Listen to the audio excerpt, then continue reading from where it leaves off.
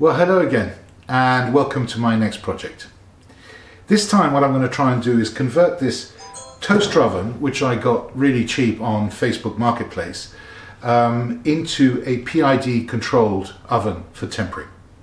Now, in some of my other videos you may have seen my other one which I bought very cheap, and it was such rubbish that I decided just to get rid of it. Mainly because it was too small, and recently I made a bigger, longer blade and it just didn't fit and it was just too frustrating. So I got this one, and it's actually brand new. It's never been used. I was incredibly lucky. One of the issues I've had with both tempering ovens, and as you know or may not know but probably know, the tempering temperature for a blade is really crucial.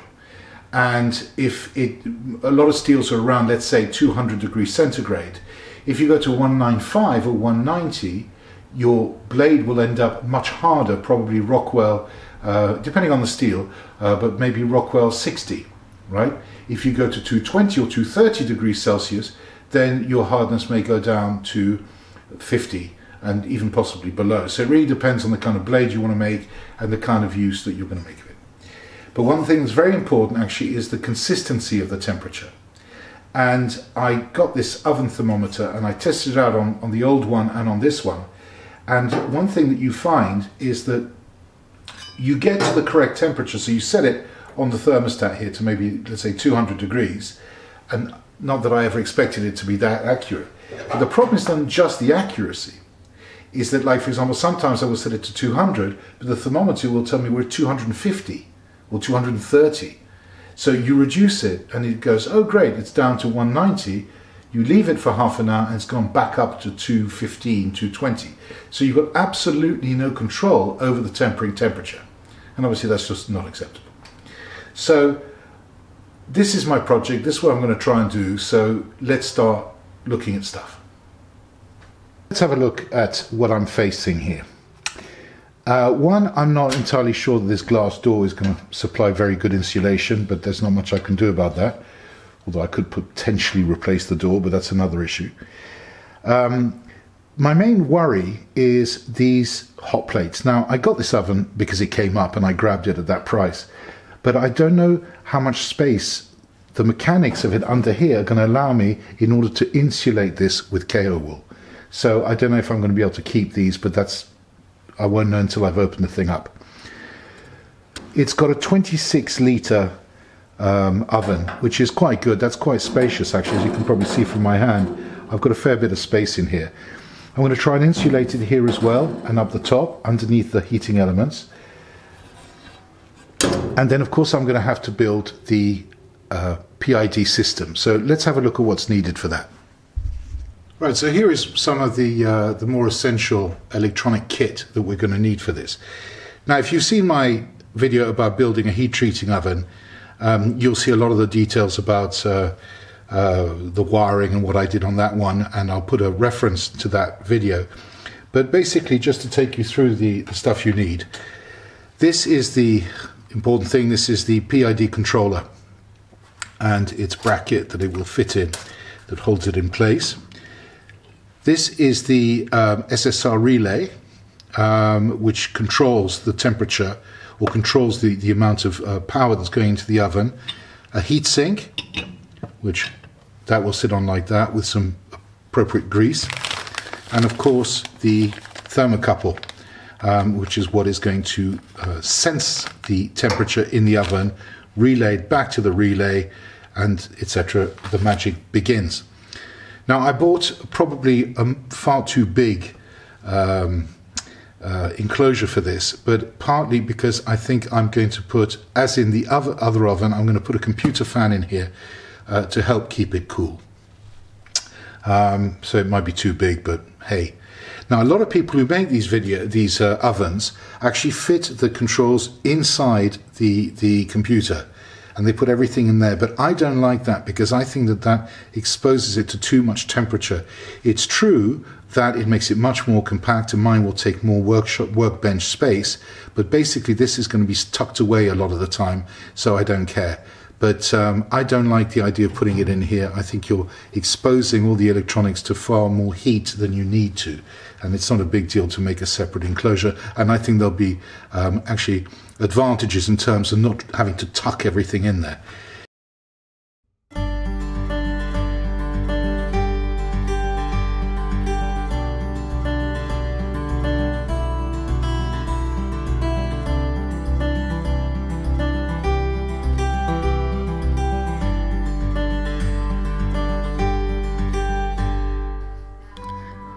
So as you can see, I've decided to take out a lot of the guts of this thing. I could have tried to work out what was what, but I decided actually that it was easier for me just to start from scratch. And the other thing I decided to do is to get rid of the internal light. Not because I like working in darkness in the oven, but simply I realized it would get in the way of the insulation that I wanted to put into the side of the oven, so it had to go.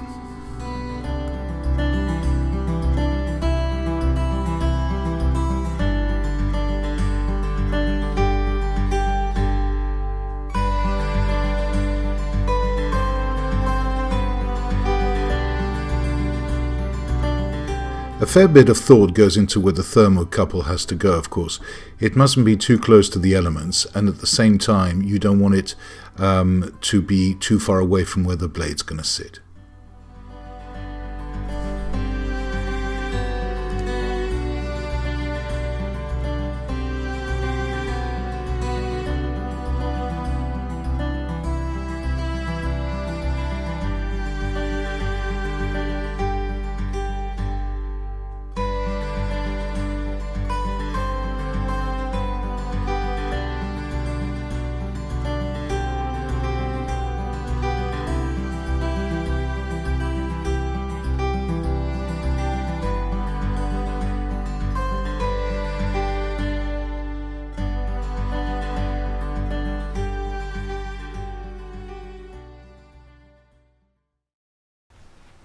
So I've done a me special.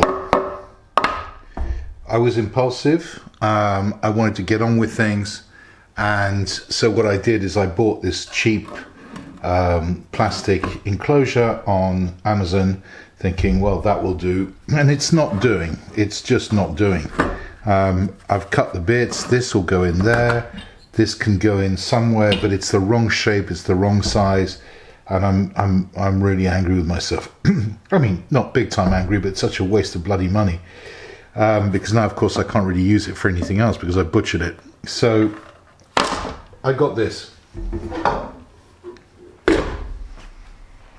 It's bright, it's brash, it's blue. But you know what? I think it's going to be good, and I am going to redesign the whole thing. You know, the PDI is going to go there. I'm going to have switches and fuses. Then I've got enough room inside to put, you know, the heatsink with the SSD. It's not going to get in the way. I can put a fan. I can put an LED transformer, and it's going to give me a lot more scope, I believe. So here we go.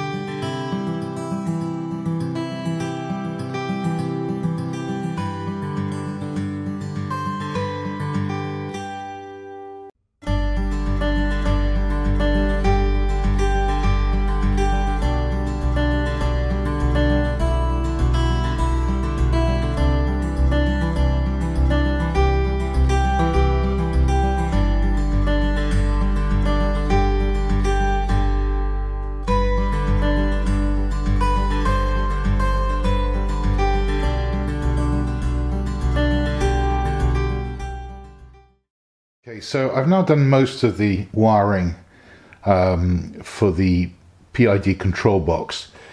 I didn't film it because it's so boring and it's so tricky that I really couldn't face it. But I will try and put a diagram to help you. It's actually quite straightforward. It's just a bit of a brain exercise. And in fact, I'd forgotten to wire in the fan, so I've just done that. Here's a very good example about what I was talking about in terms of not planning ahead, which is my great speciality, not planning ahead. And I'd forgotten that I want to insulate all this with KO wool. And I literally started wiring everything up, and then I realized all the KO wool is going to have to go on top of it. So thank God I just remembered after I'd only done a couple of things that can quite easily be undone. But so that's the next thing I'm going to need to do, is actually start insulating the oven. I've got two different thicknesses of KO wool. I've got 1-inch KO wool, which I already had, which I think will be perfect for the outside of the oven. And for the inside of the oven, I got 1/2-inch KO wool because I'm going to have to put it underneath and around the elements, and I think that's going to be too tricky. So that's the next job now, and then I will cut some holes for the wires to be able to go through.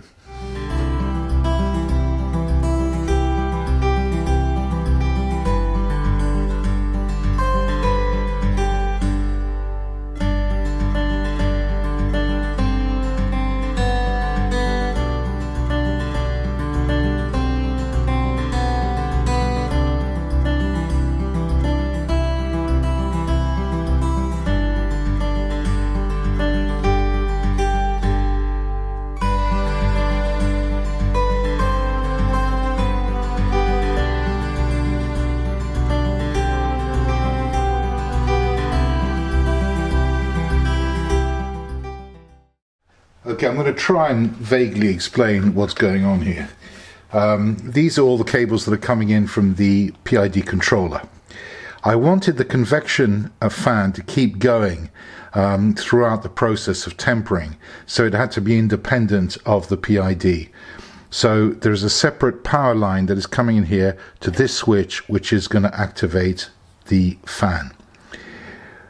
The rest of the power is coming in, earthed here, and positive to the two elements here, and live and neutral to these two terminals on here. This is the thermocouple, and all of that is going into the PID controller.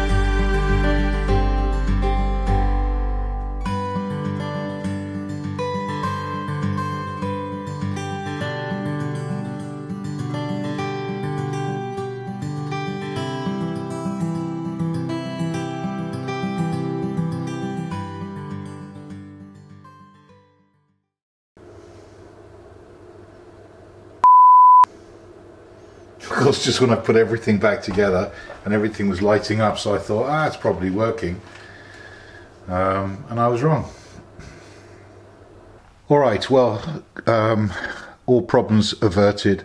I'd got the polarity wrong on a couple of the inputs on the PID, and now it appears to be working correctly, and the elements are heating up.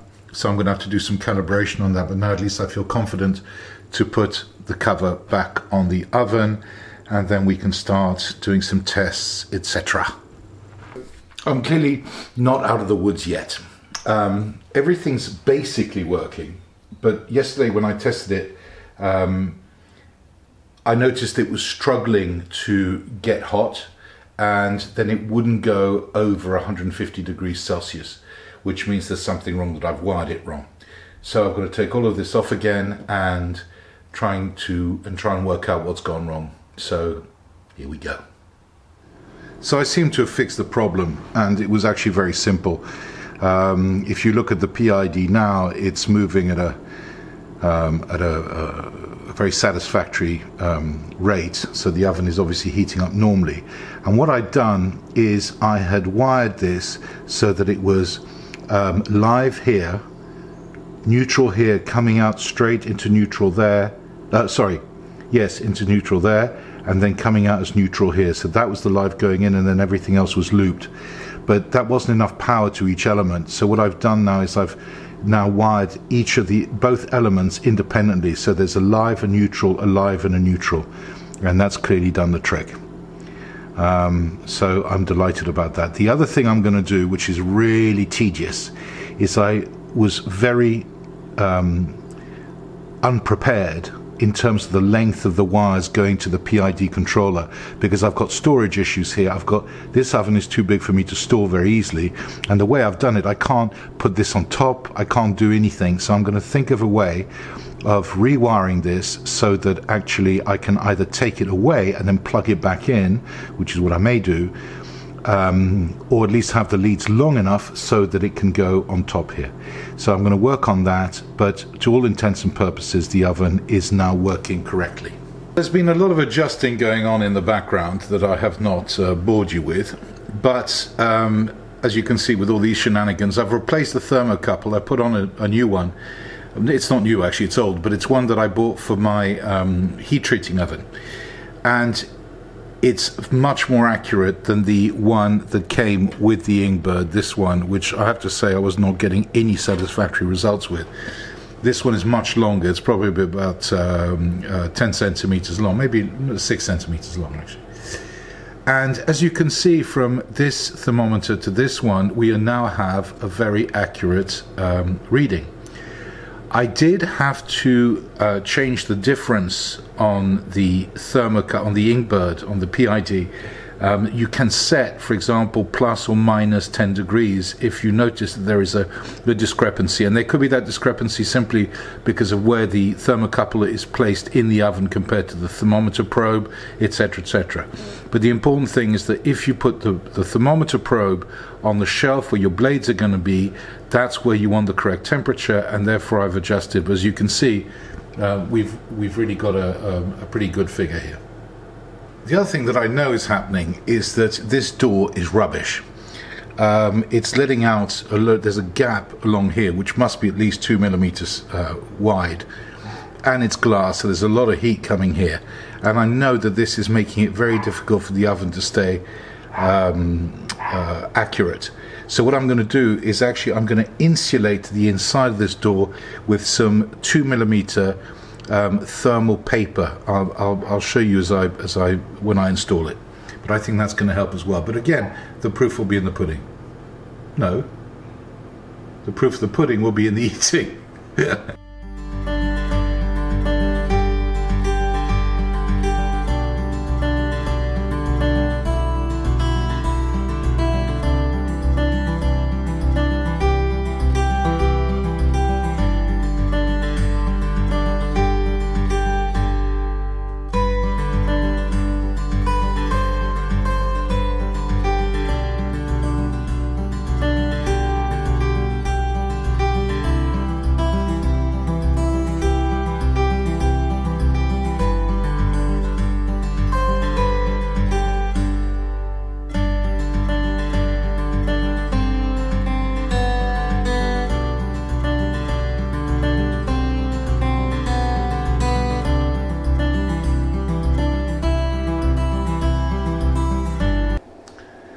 Right, it's done. It's done. It's in position.